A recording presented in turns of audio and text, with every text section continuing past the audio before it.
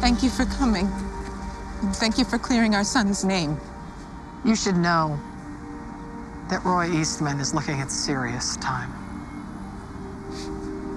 McKenna called us.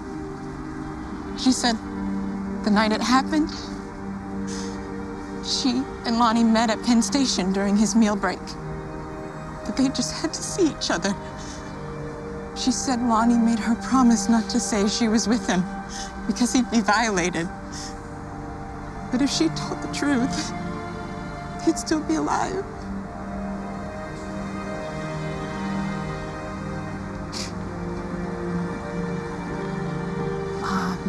Mr. and Mrs. Liston, this is Elira and Nadon Zajmi, Saranda's parents.